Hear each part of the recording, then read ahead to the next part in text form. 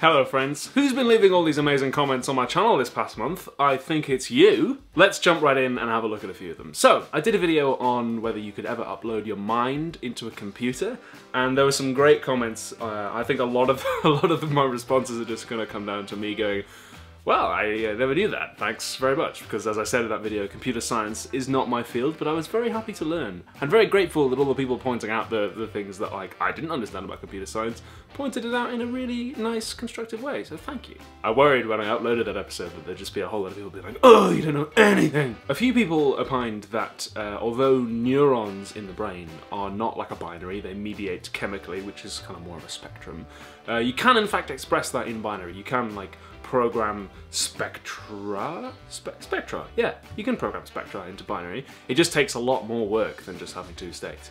And yeah, that's fair enough. Now that you say that, I'm like, oh yeah, duh. But yeah, it didn't occur to me beforehand, and I'm curious about that now. Similarly, RPG Grenade said that we could program an understanding of time and energy into a computer. Kristen Thorson was the researcher who I quoted in that video saying that that's kind of a challenge at the moment. Yeah, I mean, you might well be right. I think if I were to do that video again, I would present the challenges as more challenges. I think the way I expressed them, I was like, this is what makes it impossible. But I think if I said it was impossible, then history would probably end up laughing at me. So I think if I were to do it again, I would say these are the challenges that could be overcome. And you've come up with some potentially brilliant approaches there. I didn't want to say solutions because I did a video a while ago on the difference between solutions and approaches to problems. So Jagland said that computers do kind of distort things when they record them, like some files end up compressed, and that's a kind of distortion. So if you remember, I was talking about the difference between a computer recording something and human memory, and although I understand and I agree that there's some distortion there, I'm not quite sure that's the same as the kind of selection and revisiting and romanticizing that goes on when humans remember things. I'm very wary of just going, it's not the same, dogmatically. I guess, maybe, if survival is what's important rather than identity, which is what we talked about towards the end of that video, then maybe if we could upload a mind into a computer, it would remember things differently, and it would have a very different memory. Maybe it wouldn't be capable of the kind of romanticism and kind of going back and changing things and misremembering things the way that a human can. But maybe that wouldn't matter. Maybe it would still be some continuation of that person. Maybe they would in some sense survive. Reptiles Pantozo said that the whole premise of our discussion was wrong because nobody had ever proven that consciousness does reside in the brain. Fair enough. I at least didn't prove that in the video, although we could substitute the word brain for like any body part, wherever you think it resides. If you think it resides in the toes or in the liver or in the pineal gland, wherever you like it, we could substitute that and have pretty much the same debate.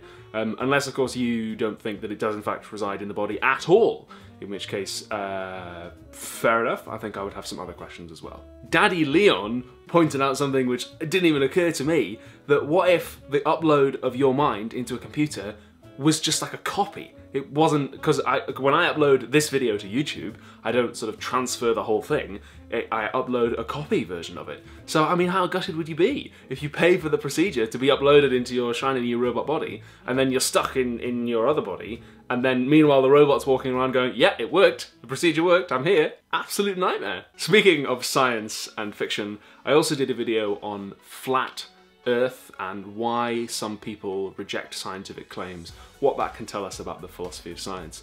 Quite a few people turned up in my comment section to argue that the Earth is flat, which, sorry, it isn't. The video wasn't really 100% about that anyway, that was just kind of an introduction to the topic, so whatever. Robert Bylergion said that they are convinced that the planet is round, almost not as much by the evidence, but by how massive the conspiracy would have to be to hide it.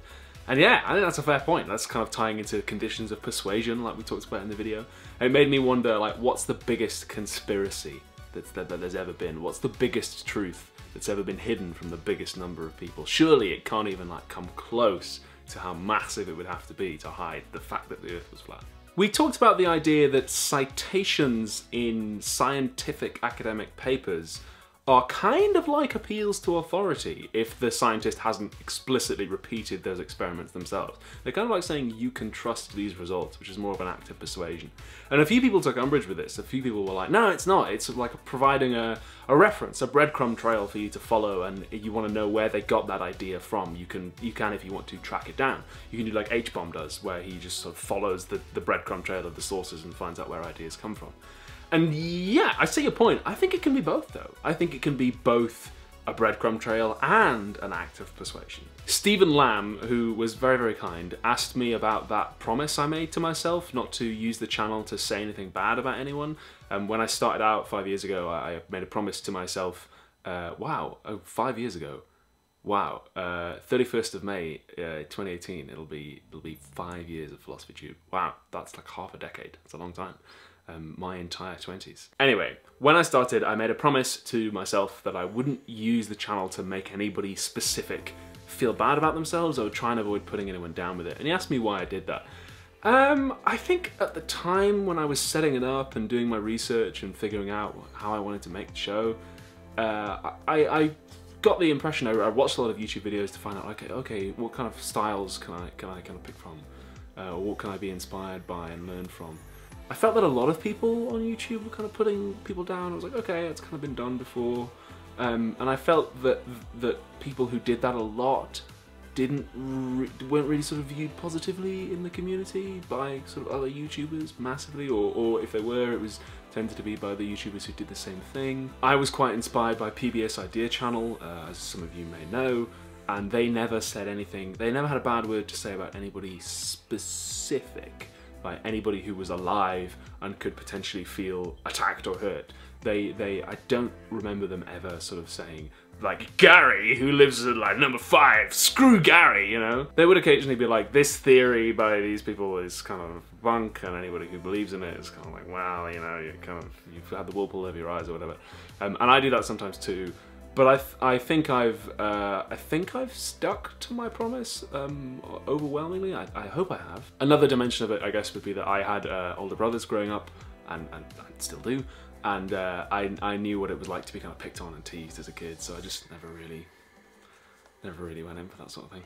I got an anonymous question on Curious Cat from this person who wanted to know how important it is to know the names of the theories, like direct realism, indirect realism, idealism. How important is it to be able to refer to them by name? Well, if you know the names, it can help you search for them and look them up, which if you want to know more is kind of helpful. And if you're studying philosophy as a student, particularly at A-level, they will refer to the theories by name on the exams. They'll be like, talk about the problems with direct realism, or like compare and contrast indirect realism with Berkeley's idealism. Does one lead to the other? Like 40 bucks. So it can be helpful to know the names for that reason, but if you're not studying philosophy formally and it's just something you kind of have a passing interest in, then don't feel you have to know the names by any means. Music Cassette asked whether mathematics is a mathematical demonstration an act of persuasion?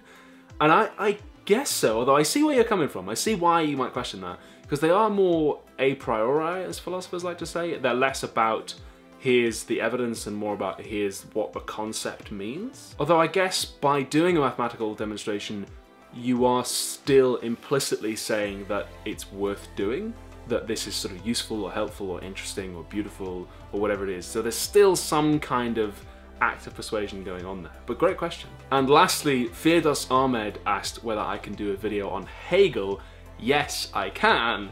It comes out next week. I've been working on it for a long time. It's about half an hour long. It's gonna be a lot of fun. It's got cameos from 4 other YouTubers in it. The Hegel video is kind of the biggest thing I've made in a while. It's gonna be pretty spectacular. I hope you enjoy it. I hope I've got all the Hegel right, because I know that Gregory Sadler's going to be watching it, who is, when it comes to Hegel videos on YouTube, he's the man. I'll put a link to his work in the description so you can check him out. His work has really greatly helped me write the script for this and helped me understand Hegel. But yeah, Hegel, it's coming next week. Thank you for all of your fantastic comments this month. An extra special thank you to all my patrons on Patreon. And without further ado, I will leave you with the credits. Patreon.com/philosophytube is what allows me to make the show. Thank you so much to all of the people who helped me so generously. If you can't sign up for a regular pledge, you can also make a one-time donation. at paypal.me/philosophytube.